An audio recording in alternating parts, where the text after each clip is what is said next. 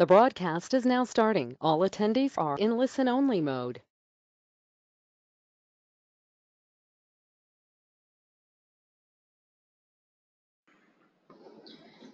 Good morning, everyone. Welcome to the AVPN webinar on impact measurement and management with a gender lens. My name is Roshni Prakash, and I'm the Director of Knowledge at AVPN. We're very glad that you are able to join us today. To start off, I'd like to give you a brief overview of today's webinar flow. I will begin with a brief introduction of AVPN and discuss our current work in the gender lens investing space. I will then hand over to our first speaker, Lisa Glasgow, Manager on the Global Impact Investor Network's IRIS Plus and Impact Measurement and Management team, who is working on the development on IRIS Plus and related measurement strategies. Lisa will speak on the IRIS Plus framework and demonstrate how it helps investors translate their intentions into measurable impact. She will illustrate this with the development of core metrics for investments in a gender lens. Lisa will be followed by Bob Webster and Ingrid Chow of SEAF, the Small Enterprise Assistance Funds, which is an investment management group that provides growth capital and business assistance to small and medium enterprises in emerging and transitioning markets. One of SEAF's impact themes is women's economic empowerment and gender equality, around which it has realized significant advancements in the past 3 years. Bob is the Chief Operating Officer at SEAF, as well as a member of SEAF's Global Investment Committee and its Women's Economic Empowerment team. Ingrid works closely with SEAF's executive team, primarily focusing on fund formation and SEAF's Global Women's Economic Empowerment and gender equality efforts. Today, Bob and Ingrid will talk about how SEAF measures gender equality within pipeline and portfolio companies using its scorecard, while also describing its overall gender lens investing thesis, its current gender lens investment vehicles, and some highlights from Southeast Asia. SEAF is a member of the GIIN and its Gender Lens Working Group. I thank you all for being here with us today and for sharing your wealth of experience and expertise with everyone on the call. Following the presentations, we will have about 20 minutes for Q&A, and then I will close this webinar with some summarizing remarks. Before I continue, some housekeeping rules.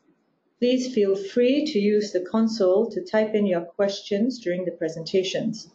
I will raise all questions to our speakers after both presentations are done. If you have further questions that are not answered by the end of the webinar, you can email AVPN at knowledge@avpn.asia. AVPN is a unique funders network committed to building a high-impact philanthropy and social investment community across Asia. Currently, we have over 600 members across 33 markets, and we are very pleased that 2 of our members, GIIN and SEAF, are speaking today.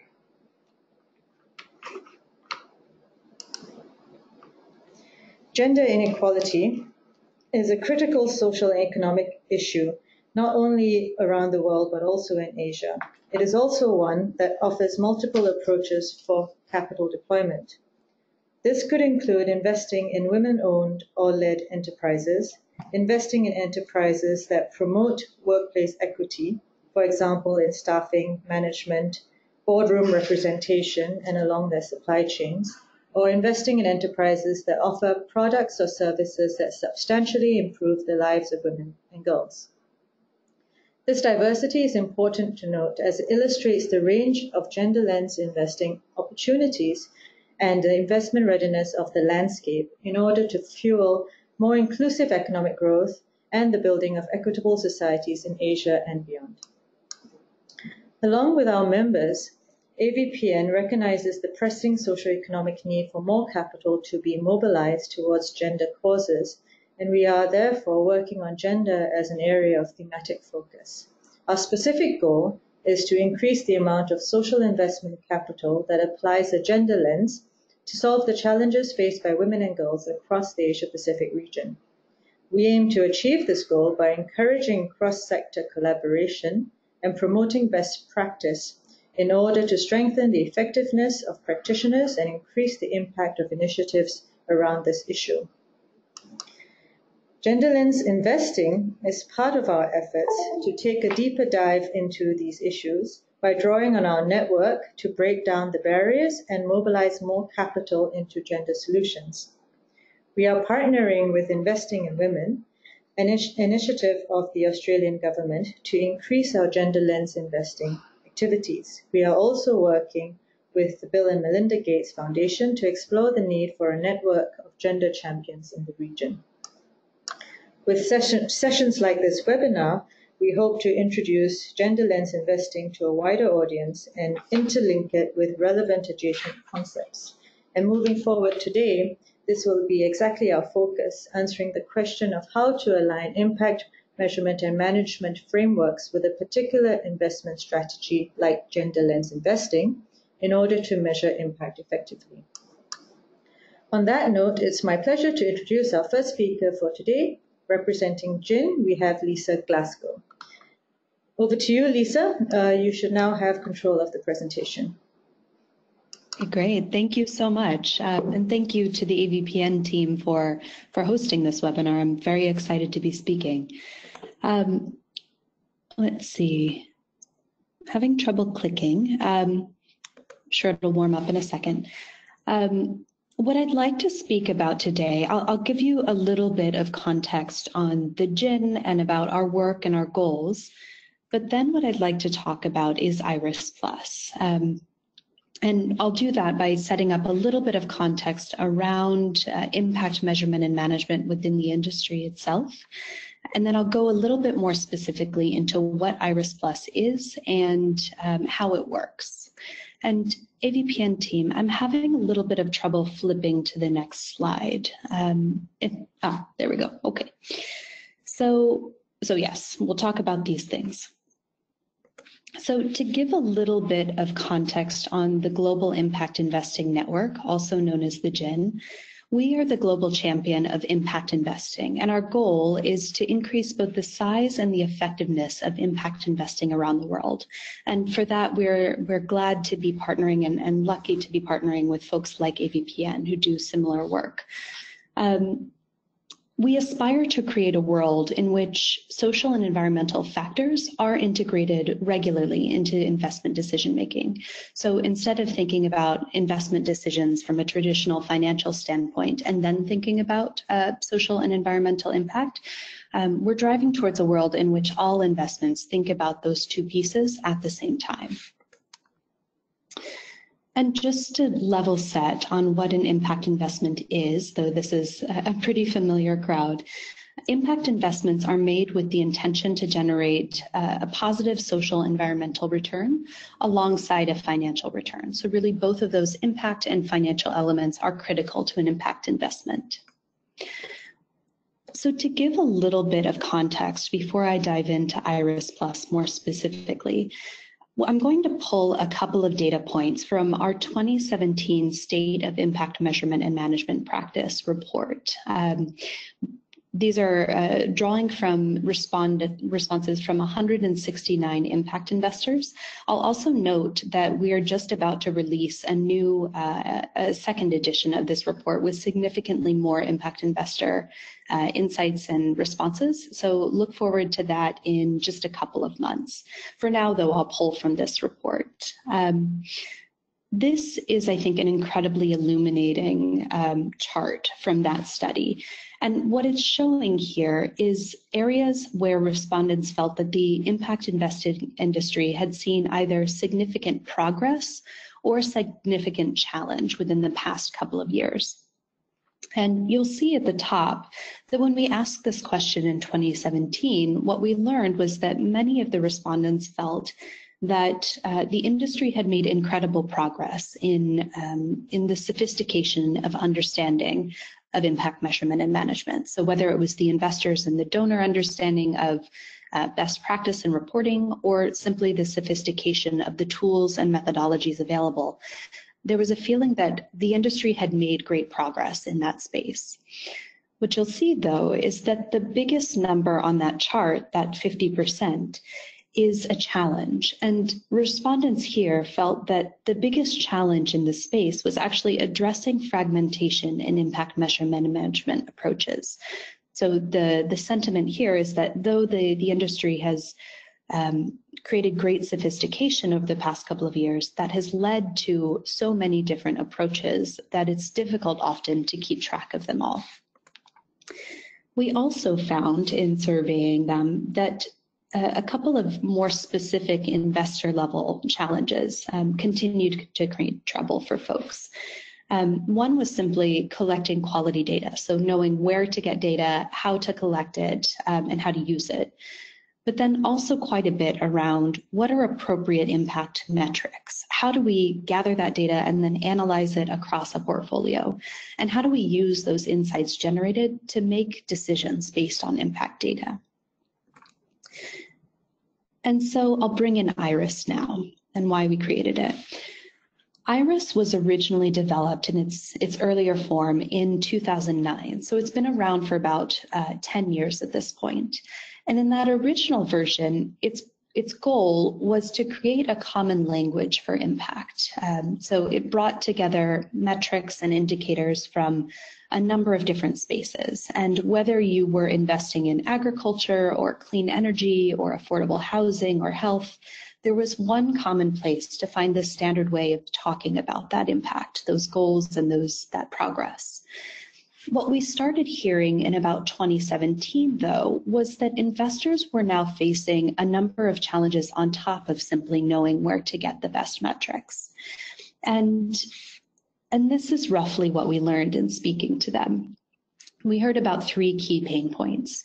First was that there was a lack of implementation guidance. So there were the SDGs and broad agreement on conventions and principles, but no clear instructions on how to implement them at the investment level. There was also a lack of agreement around which metrics were the right ones. And because of that, there was a lack of comparable data on which to benchmark targets. And then finally, there was continued confusion and fragmentation within the space. So at the time, we cataloged about 150 tools. We're now up to 300. And that kind of progress in numbers shows you how quickly and how frequently there are new tools available on the market. And it can be quite difficult to figure out which ones are right for your goals and which ones are best practice. So we learned these things, and then we started speaking to even more stakeholders. So you'll see a couple of folks here that we spoke to. It is difficult to fit 1,000 stakeholder logos on one slide, so I did not do that, but this should give you a picture. We included investors of different types and from different markets. It included data providers and market builders, enterprises. And what we tried to understand through them was if we were to create a system that would really bring together all of these pieces, how should we make it so that it was most useful to the folks that needed it? And so based on all of that feedback, earlier this year, we launched IRIS Plus. So in May. IRIS Plus builds on all of that insight from all of those different conversations and offers kind of a new level of value on top of the existing IRIS metrics. So IRIS Plus includes core metric sets. I'll talk about how those are developed, but they are designed to increase data clarity and comparability. It also pulls together all of the academic and field literature related to each of these spaces to make sure that investors are able to connect their approaches to the evidence supporting them. It offers practical how-to guidance on things like how to collect data, how to use impact insights for decision-making around investments, and finally, best-in-class resources. So looking through all of those 300 plus resources and through the system, curating those that are going to be most relevant for each user. And of course, the IRIS catalog of metrics is still within the system.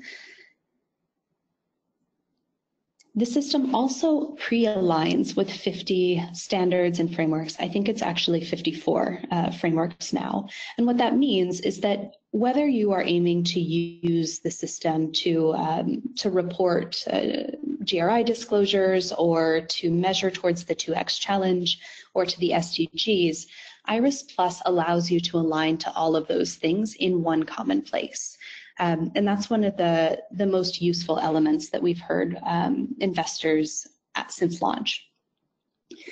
So quickly, I'll discuss how we develop the themes, and then I'm going to show you what's actually within Iris Plus. And I'll anchor on this graphic at the bottom. So the way that we develop each theme and the way that we develop this gender lens theme was to first partner with a deeply experienced actor within the space, in this case, Criterion Institute. And then through them, and by engaging a broad group of stakeholders, in this case, over 90 investors and market builders and evaluators, we look through the evidence existing and look at frameworks and best practices and develop a core set of content, which we then launch on the Navigating Impact Project.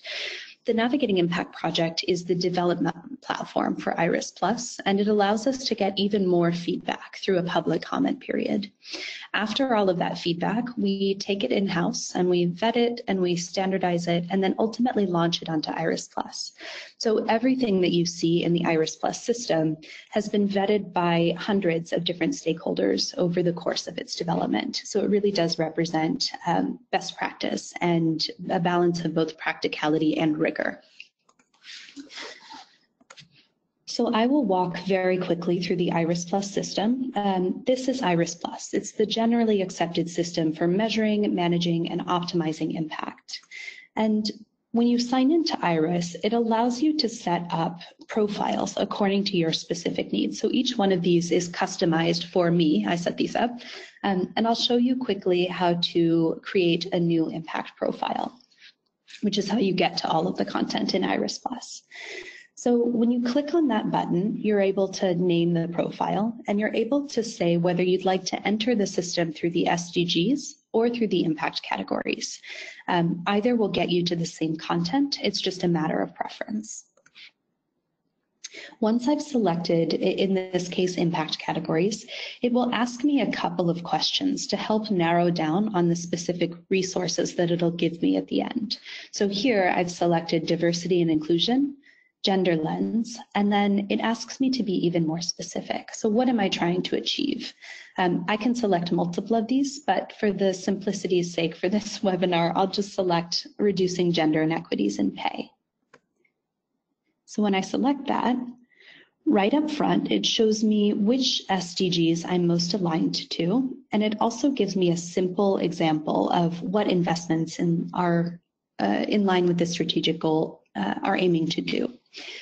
You'll see on the side these tabs. The overview gives you a summary of what investments in that space look like and what evidence says is possible through investments.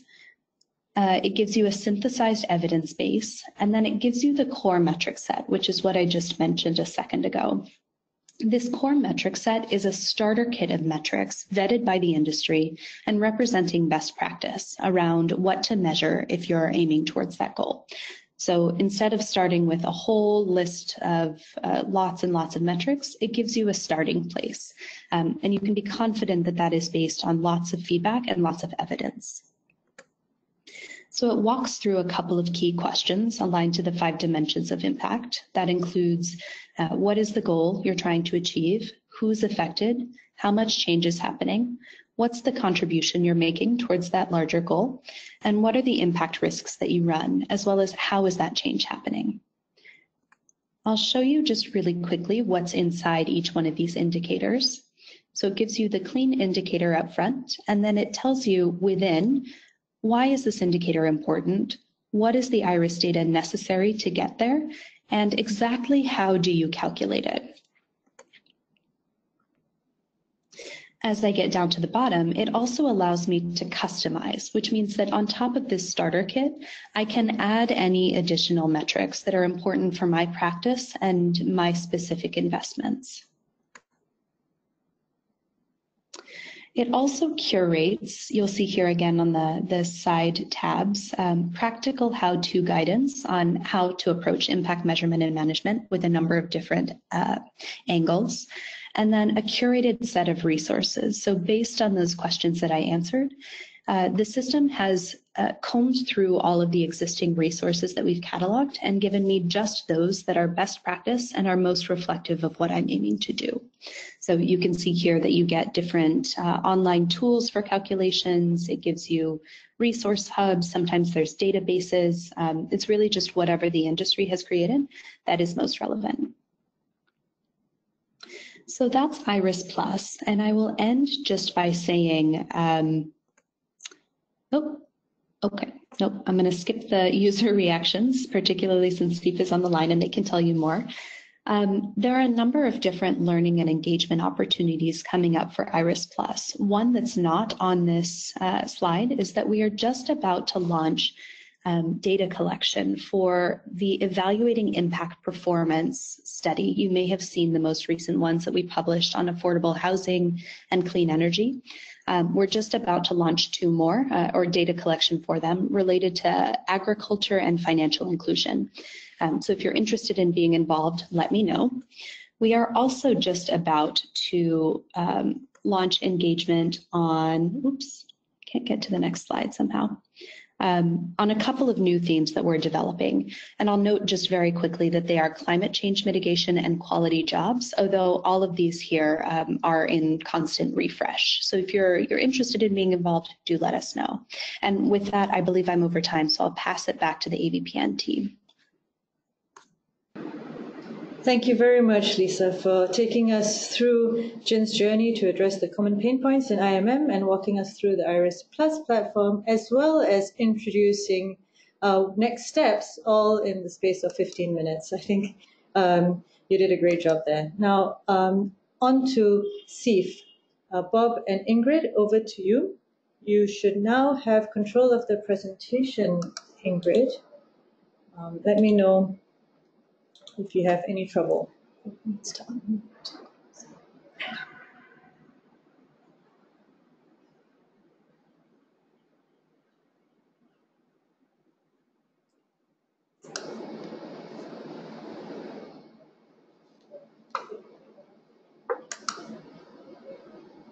Bob and Ingrid?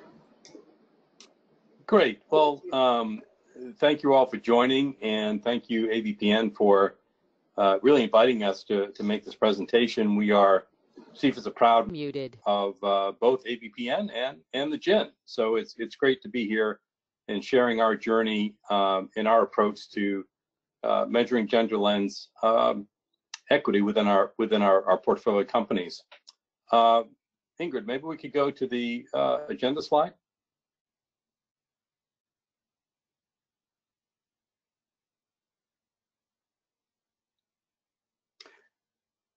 Okay, well, what we'd like to talk about today is a bit of an overview on CEIF itself, so you have a little bit of context.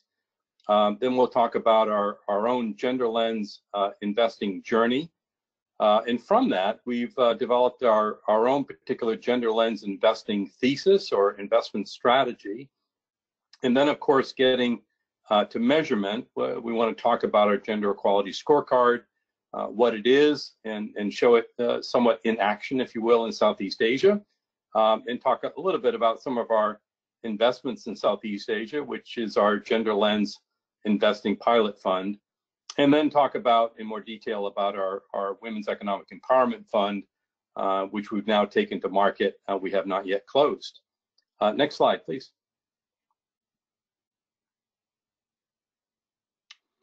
Great. So some of you may know CEIF, some you may not, but we were started in 1989 back in Central Europe when the wall came down. So we've been in business for 30 years. We are an impact investment firm focused on emerging markets. We've managed over $1 billion in capital. We've made over 400 investments, and 75 investments of these have been what we would call investments that were aligned with our women's economic empowerment strategy. We are an SEC registered investment advisor. We're based in Washington, D.C., but currently we have 29 different global offices, and I think we've operated in 30-something countries over our 30 years. We really have embarked in earnest in our Gender Lens investing journey about 3 years ago when we partnered with Investing in Women, that has already been mentioned, with our pilot fund in Southeast Asia. And you can see here the SDGs that are very important to us. And of course, with the schematic there, a bit of our global presence. Next slide, please.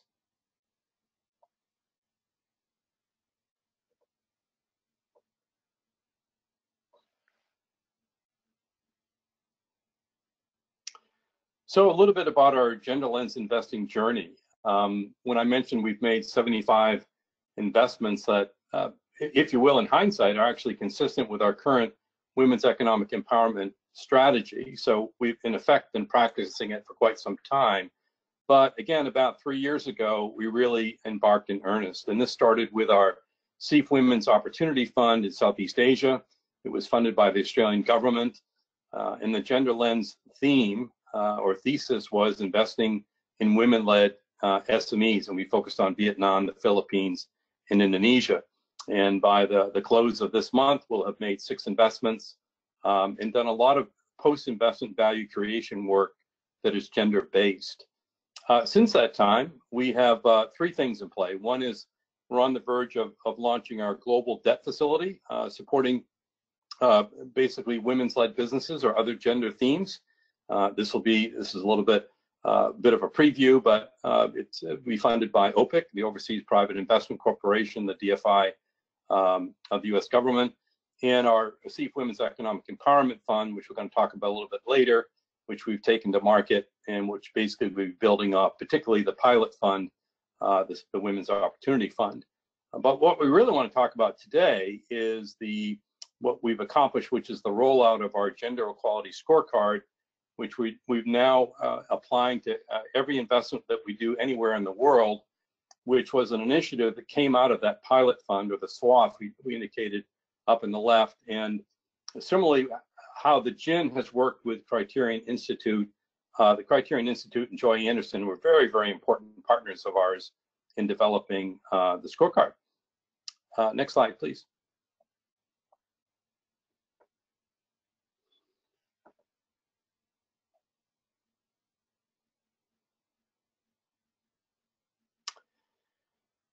So when we started the pilot fund in Southeast Asia, or the SWAF, the Gender Lens strategy and thesis was focusing on women-led businesses. From that work, our team, both the global team and also in the region, thought that we could do more to benefit women beyond focusing just on women-led businesses. And so this strategy really had sort of the idea of creating shared value for entrepreneurs, for women, and for investors in our funds by 2 ways. One is identifying latent value. In other words, identifying investment opportunities in specific investment categories that with a gender lens, there's value to be realized there, again, for the 3 parties. And then secondly was post-investment, building value within those companies beyond, shall I say, the normal value creation work that any private equity fund would do. If you could go back to the previous slide. There we go. Building value post-investment, again, using a gender equality scorecard. So in identifying latent value, our current investment strategy, or gender lens investing strategy, is focusing on 4 investment categories. Yes, women-led businesses like the pilot fund. Obviously, there are women entrepreneurs that are underserved, and so if we can serve those entrepreneurs, there's latent value to be realized. The second category would be companies that operate in sectors where women are particularly prevalent, largely in the labor force. And the thinking there is that if we can promote gender equality within those companies, then that will create shared value. Providing products and services that meet the unmet needs and wants and aspirations of women and girls, we think is underserved. Because it's underserved, that's an opportunity to create and build value. And then those companies are already demonstrating a commitment to gender equality. Now, of course, if we're going to try to build value in those companies, or identify that are those that are already committed to gender equality, we have to find a way to basically is to determine that and to measure that. And that leads us to our gender equality scorecard. Okay, next slide, please.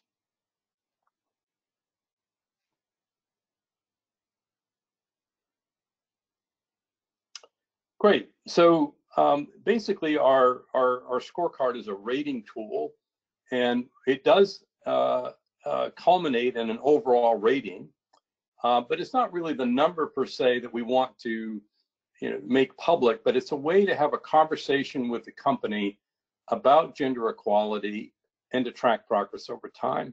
That's basically the objective. So you see 6 different boxes here, and we call them gender equality vectors. And each one of these vectors has factors underneath them, 4 in fact, by which we measure progress in these 6 gender equality vectors. So that includes workforce participation, in other words, basically the level of women in the workforce.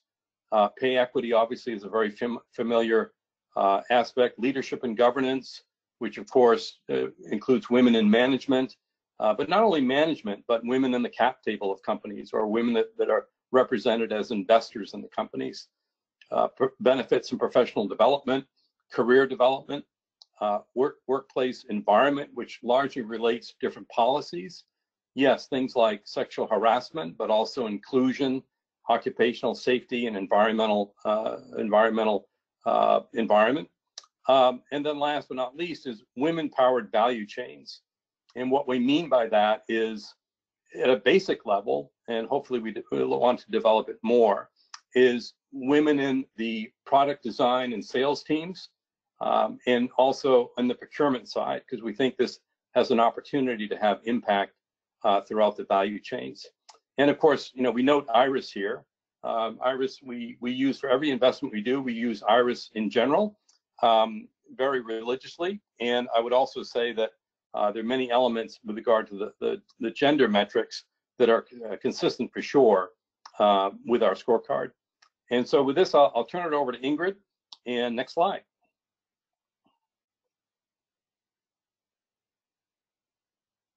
Unmuted.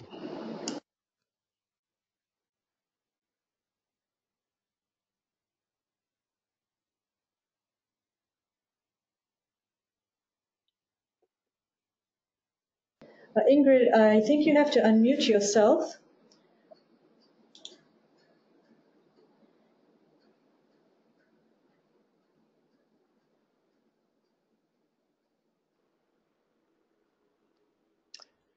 Okay, I think under the circumstance, what I'll do, I'll just continue on here. So what you can see here is basically is a drill down, if you will, or a deep dive into the pay equity gender equality vector. And of course, there's no way we're going to go through this in detail, but it's just a way to give you an idea of how the different gender equality vectors work, in this case, pay equity.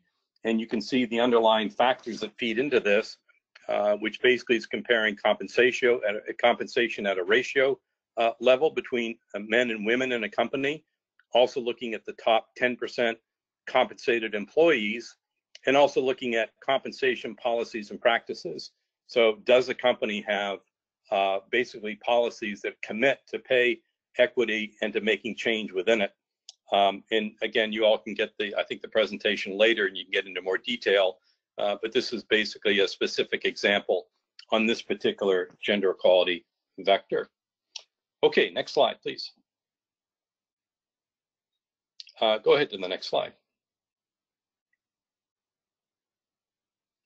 All right, now, obviously in looking at this slide, there's no way that you're going to digest it, but this actually is a specific example. It's been anonymized. On the right hand, how we have projected impact with a particular investment, and you might be able to see IRIS metrics there in that great detail. But also in the lower right, you can see a red box where we basically have set a benchmark for gender equality in this particular company using the gender equality scorecard, and what our aspiration is to improve that 5 years later. Now, in order to improve this, we have to have an active value creation plan. And you can see in the lower left is a gender improvement plan. So there's a specific value creation activity based on the needs of the company in order to realize that aspirational improvement in the gender equality in 5 years' time. Next slide, please. So with the pilot fund, the Women's Opportunity Fund that's been focusing on women-led businesses, the more narrow gender lens theme that we started with about almost 3 years ago. We're very, very pleased and excited about the investments we've made. Everything from an OBGYN hospital in Vietnam, 4 hours south of Ho Chi Minh City. There's basically an e-learning platform in Vietnam as well that provides really, really important parental training and professional development training for busy working professionals, and especially for women. Organica, which is an organic food distributor and retail chain, and some other companies that are noted here. Okay, next slide, please. So earlier we talked about the CEF Women's Economic Empowerment Fund, which we've taken to market, and this is to build off all the work that really we've been doing, well, of course, over 30 years, but most recently over the past 3 years, building on the pilot fund. So we're looking to raise $100 million. We're focusing on Southeast Asia with these 3 core countries, but also doing on a select basis some of the other countries in the region. And these orange boxes, you can see the 4 investment categories that I mentioned earlier that we're looking to invest in, again, to create shared value for entrepreneurs, for investors, and also for women. Next slide, please. Well, that's our thank you slide. And Ingrid and I thank you so much for allowing us to make this presentation. We're really pleased to be here and look forward to some great questions and answers. Thank you. Thank you very much, Bob, and apologies, Ingrid, that we couldn't hear you. That was a very insightful presentation, and it really helped to contextualize CEF's approach to impact measurement and management, following on from Lisa's presentation. On that note, we will now take any questions you might have for Lisa or Bob. Please type your questions into the question box on your console, and on our end, we will assign the questions to the panelists as they come in. The first question that has come in, I think, is for Lisa.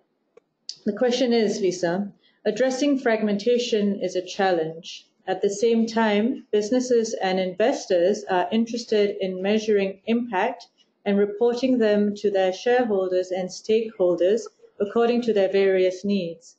Are there any insights on how IRIS Plus can help in this context in terms of standardization versus addressing specific needs? It's a great question.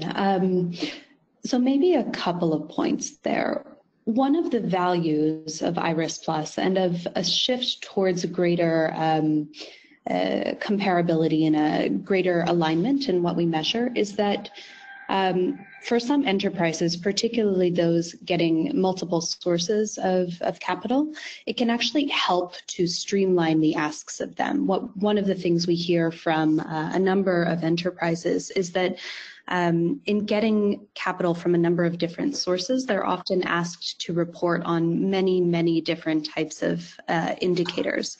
So by helping drive the market towards a common set, we are effectively helping those enterprises start with kind of a core set of metrics and then have their investors aligned according to that. And there's still always going to be some additional indicators that need to be collected, but it's a step in the right direction of making things a little bit more simplified for them. On the investor level, it's a great point. What we've heard is that it's very valuable to have a starter kit, but that no starter kit is going to be sufficient to measure everything for any particular investor, which is why we ended up creating that the customize function within the system. So it allows you to actually build in a more custom set of metrics depending on your particular needs, which can help address that that need to report different types of information to different stakeholders. The other thing I would mention is that to facilitate some of that conversation between different actors, we just released a new functionality on the system that allows you to set up a core metric set and then share it externally. So what we've seen this used mostly for is between investors and enterprises, allowing them to kind of, an investor, for example, could set up a core metric set and share it with an enterprise as a means of having that conversation around what's important, or it could go the other way. So an enterprise could create their own. I'll stop there. I'm hoping that I addressed the question, but if not, let me know and I'll circle back. Thank you, Lisa. Bob, did you have anything to add on? Well, I think it is a great question, and I would just quickly say, because I'm sure there's other questions, that for some it definitely is a challenge. I would say for CEIF, the way that we design funds and take them to market and the capital providers that we talk with, it hasn't been an issue for us, but it's something that we're mindful of. But at the moment, it's not an issue for us. Okay, great. The next question is for you, Bob. The question is, what is the process of selecting and aligning impact metrics to an investment thesis? And does CEIF provide technical assistance support to help companies do this? Interesting. So I think there were two questions there. One is, could you repeat that for me? The first one? The first one is, what is the process of selecting and aligning the impact metrics to your investment thesis? How do you do that? And the second one is about whether you support the organizations that you invest in becoming able to do this. Well, I would say that we've had 40 funds in our 30 years, and most of these funds have been what we would call sector agnostic, although more recently, over the last couple of years, particularly with the movement of high net worth individuals and foundations and so forth into the space, we've started to develop more impact theme funds, like the Women's Economic Empowerment Fund. So for the former, the agnostic funds, our impact approach, and this is in our design documentation and our PPMs and so forth to investors, we have 3 core impact performance metrics, which are quality jobs, taxes paid, and revenues, in fact, because we think they drive impact, with the expectation that there's usually a thematic impact theme for each investment that fund would do, again, for a sector agnostic fund. So that's pretty standard approach for those types of funds. For the more impact theme funds, like clean energy or a gender lens fund or a health fund, then we generally would develop, researching the market using the IRIS framework for sure, some impact themed metrics around that theme, so around health and so forth. And it would definitely be in the design and creation phase. And I don't think I've really shed any deep insight there, but I did want to sort of split it into 2 different types of funds that we would do. One that's sector agnostic, where there's a pretty standard set. And then if there's an impact theme, it depends on the country, it depends on the interest of investors, and things like that. Now, on the second question, if I understood it correctly, basically when we make an investment in a company, do we help that company with, I guess you would say, defining the impact, managing the impact, measuring the impact, and taking some lessons learned from that. And I would say that is definitely true. I would say also that when we make an investment, what's very important to us is that the impact is inherent in the business model. So generally speaking, those metrics are things that they would track anyway as part of the business. And one example would be if we invested in an agro-processor that sourced from smallholder farmers, for example, then an impact play there could easily be the income to those farmers, the number of those farmers, but that type of information the company would already have. And if they didn't have it, then we would help build up the system to make sure they could track it. Great, Bob. That was a really comprehensive answer. Lisa, you had something to add? Oh, yeah, I would just add that I think Bob covered a really great example, or a couple of them. If anybody is interested in another, a little bit longer and more drawn out example, we actually just did an Iris Plus webinar with GIIN, where they focused on this quite a bit. So they walk through the process of how they connected their impact thesis to metrics via Iris Plus. So that's on our website if anybody's interested. Great. Next question. Is there, I think this is for you, Lisa, is there an ability in Iris Plus to specify the size of the business that you're investing in, as ticket sizes across organizations vary greatly? And one funder may be funding multiple areas with multiple NGO partners. So is there a way of understanding a cumulative impact value? At the moment, no. Iris Plus really isn't designed to be any sort of matchmaker or to show data at this point on what individual investors or users are doing. We are working on a way for folks that opt in to be able to share a little bit more about their investments and which strategic goals and metrics they're using. But at the moment, the system's not set up to do that. Okay, great. So question for Bob now. You mentioned an active value creation plan to reach impact goals. Can you give examples of how to do this and what organizational levels and components are touched through this process? Yeah, that's a great question. Investors in a fund, any fund that CEEP would have or any other fund, whether they're impact, capital providers or otherwise, are very increasingly focused on value creation work post-investment. And if you think, besides impact, that's everything from financial management systems, cash flow planning, marketing strategy, governance, building out the human resource platform, and so forth. So what you could call conventional post-investment value creation work. And that's very important to CEEP. We've been doing that quite rigorously over our 30 years. And generally, financial management is a big part of that. Now, when you get to impact, and we got a limited time here, I would say two things. One is because we believe that impact generally, we can put gender equality on the side for the moment, impact is inherent in the business model for the companies that we invest in. And that means as the company scales and becomes more successful, that the impact grows right along with it.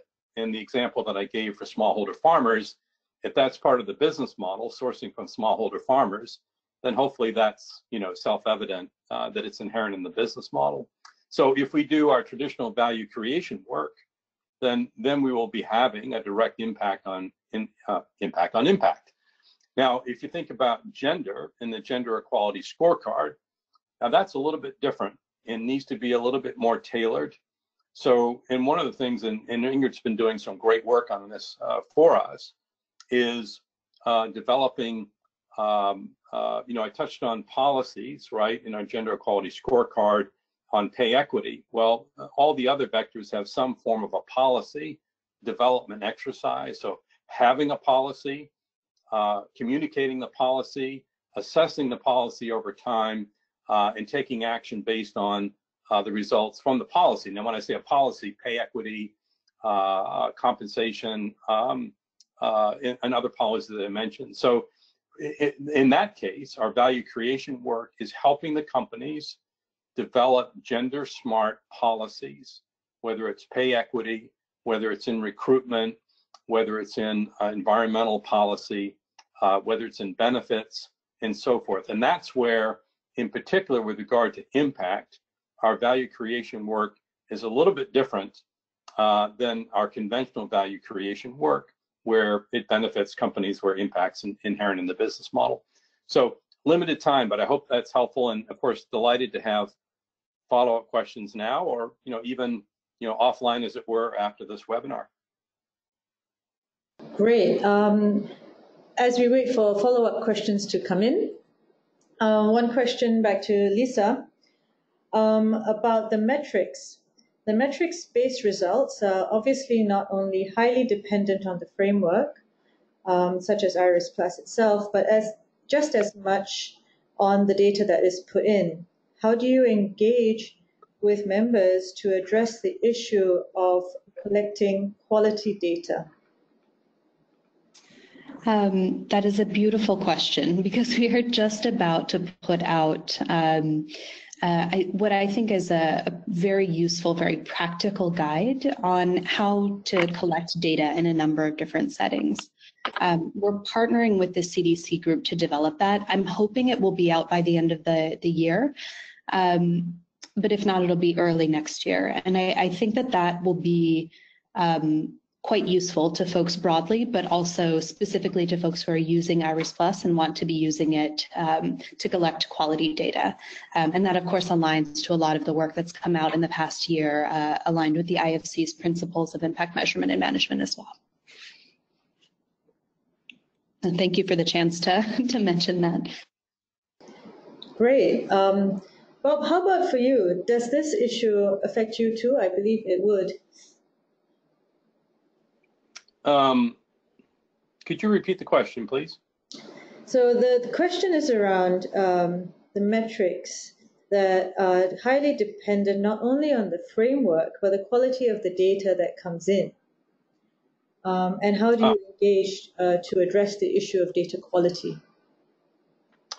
Yeah, that is a very good question. How do you assess the quality of the data? Mm-hmm. I would say that there are several ways that we do that.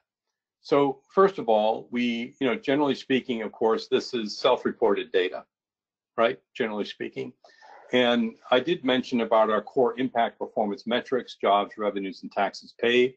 I did talk about, each company typically has its own impact or thematic specific metric, like smallholder farmers.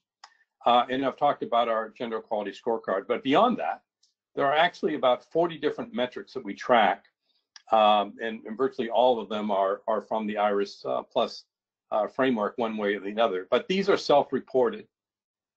These numbers are self-reported. Now, it's the job of our deal teams on the ground to ground truth those numbers. So, of course, it varies by company, and it varies by team, and it varies by locale. But basically, the self-reported. And what we ask our deal teams is to ground truth those numbers. And then we have an impact team here based in Washington that's charged with making sure all this collection happens, inputting and aggregating the data, and also having their own check on the data. And, we do not have at this stage an independent party coming in and verifying the data, because as you might imagine, essentially that would be an audit. Any audit, it costs money to do that, and that's the big challenge, right?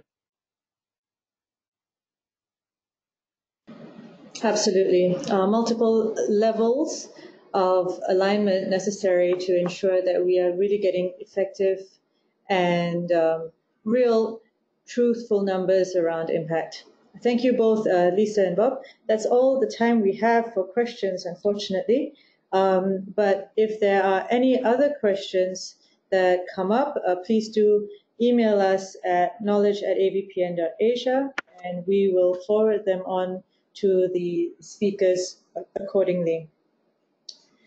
Thank you also to Lisa and Bob, and Ingrid, although we couldn't hear you, you were there and you did put in I saw your slides. So thank you very much for sharing your expertise and your journeys with us. The Thank you. recording of the webinar will be posted on the ABPN website by next week, so please look out for it. And before we end, please be informed of the following avenues to continue your engagement with Gender Lens Investing with ABPN. First would be ABPN's DealShare platform, which is available at avpn.asia/DealShare platform, where you can find a number of social purpose organizations working towards gender equality in Asia. You might also be interested in joining us at the upcoming AVPN Southeast Asia Summit, which will be held from 12th to 14th February 2020 in Bali. And gender lens investing is going to be a major theme during the panel discussions, workshops, and breakout sessions there. You can register for the summit on the AVPN website. On that note, thank you to all our speakers and all our participants, and we look forward to seeing you at our next webinar or event. Thank you very much.